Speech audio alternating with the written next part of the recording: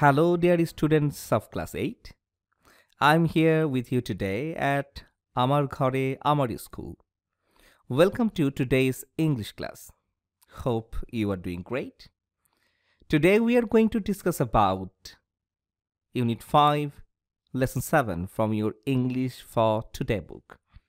You can see the title of today's lesson on the screen, The Truthful Dove. After the discussion of today's class, we will be able to read and understand text, infer meaning from context, ask and answer questions, write answers to questions, and listen for information.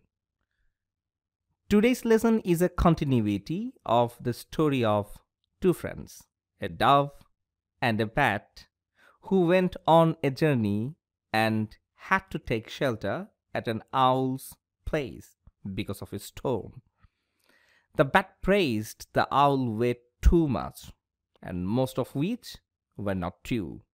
But the dove could not lie and truthfully only thanked the owl for its hospitality.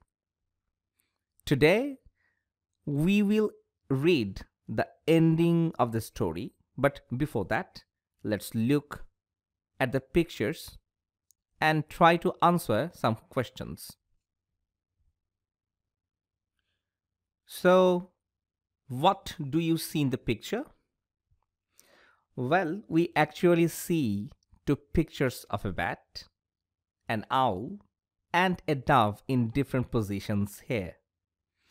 In the first picture, we can see a bat and an owl are sitting together on a tree branch. There is a dove also, and this dove is sitting on another branch of the tree. The dove is sitting face to face with the other two. In the second picture, the dove is flying away while the other two are sitting together. I wonder what might have happened. We will find that out in today's class. Now, dear students, tell me, how do the three birds look? In the left picture, it seems like the dove is not happy. The dove is silent and is listening. It seems like bat is asking or telling her something, don't you think? In the picture at right, the bat and the owl are looking very happy while the dove is flying away. Now, as we have discussed how the birds look, tell me, why do you think they look so? Well, I think they look different because the conversation they had was not pleasant for everyone. They are really depicting two different situations here. Now, students, my last question to you. Who looks very happy? Can you guess why? Obviously, the bat looks very happy. I guess his purpose has been fulfilled. That's why he is so happy. Now that we have discussed enough about the picture, dear students, open your textbook at page number 56. Let's read the rest of the story. What? Cried the bat. Is that all you have to say to our gracious host? Is he not the wisest, bravest, and most generous of all animals and birds? Have you no praise for his noble character as well as for his goodness to us? I'm ashamed of you. You do not deserve such hospitality. You do not deserve this shelter. You are an ungrateful bird. And the bat is right. You do not deserve this generous hospitality which I have offered. Get out. Be off, I say, said the owl. Yes, get lost, echoed the bat, flapping his leathery wings. And the two heartless creatures fell upon the poor little dove and drove her out into the dark and stormy night. But the owl and the bat did not go unpunished for their act of heartlessness. The bat can never fly in broad daylight. He has to wait for the sun to go down. And do you know what happened to the vain owl? Well, he's blind as long as the sun is up. He cannot hunt or feed himself unless it is dark. So, the two vicious creatures with their dark heart live in the dark. On the other hand, the dove is rewarded for her truthfulness. Her name shall be used by poets as long as the world lusts to rhyme with love. This story was adapted from The Curious Book of Birds by Abby Farewell Brown. Okay, we have read the story. So we need to answer the following questions. Question 1. Why did the bat say that he was ashamed of the dove? The answer will be, the bat said that he was ashamed of the dove, as he thought that the dove could not praise the owl. Question 2. Why was the owl angry with the dove? The answer will be, the owl was angry with the dove because the dove could not flatter the owl, and he considered it as an indication of dove's ungratefulness. Question 3. What did the owl and the bat do to the dove? The answer will be, getting angered, the owl and the bat rebuked the dove and threw her away from the nest into the dark and stormy night. Question 4. How were the bat and the owl punished at the end? The bat can never fly in broad daylight, and the owl cannot hunt or feed himself unless it is dark. Thus, they were punished at the end by living in the dark, like the darkness of the mind. Question 5. What reward did the dove get? The answer will be, the dove's name shall be used by poets as long as the world lusts to rhyme with love. Thus, she was rewarded with love, admiration, in the rhymes of the love poems.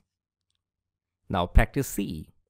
Make a list of the words used in the story to describe the three birds.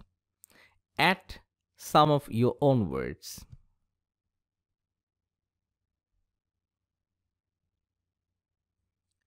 So this is owl. So think about the words about the owl. Yes. Vain, vicious, heartless, gracious, noble, brave, wise, generous. So my words: impatient, grumpy, selfish, old, mighty, and so on. Now think about this. That means bat. Okay, the words can be vicious, heartless, sly, and my words are insincere, greedy. Okay, next image about dove. Okay, words can be truthful, poor, little. My words are calm, quiet, grateful. Now practice D. What do you think is the moral of this story? Okay, I have already written down some sentences which can be moral of this story. Let's read mine first, then you will be able to write down your own. Number 1, sinners can never go unpunished. This can be the moral, as in the story we saw that at the end both bat and owl were punished because of their ill treatment towards the dove. Second moral can be truthfulness can never be defeated. This line also has the potential to be the moral of the story, as we saw throughout the story. Dove was honest and truthful. Though she had to go through difficulties, she didn't give up the truth. At the end, she was the only one who got rewarded. Now you can write similar morals of the story. Try practicing that at home. Now, next practice. Choose the best answer. Question 1. The bat felt ashamed of option A, himself, option B, the host, option C, the owl, and option D, the dove. The answer will be the dove. Next question. There was good friendship between the option A, dove and owl and bat, bat and the host, dove and bat. So what will be? Yes, dove and bat. Question 3. When can't the bat fly? Option A, in midnight. Option B, in daylight. Option C, in the dark. And option D, in the winter. So answer will be in daylight. Question 4. Who can't eat anything before getting dark? Option A, bat. Option B, dove. Option C, owl. And option D, snake. The correct answer will be, yes, C, owl. Now another practice. Read the following text and fill in the gaps with appropriate words from the box.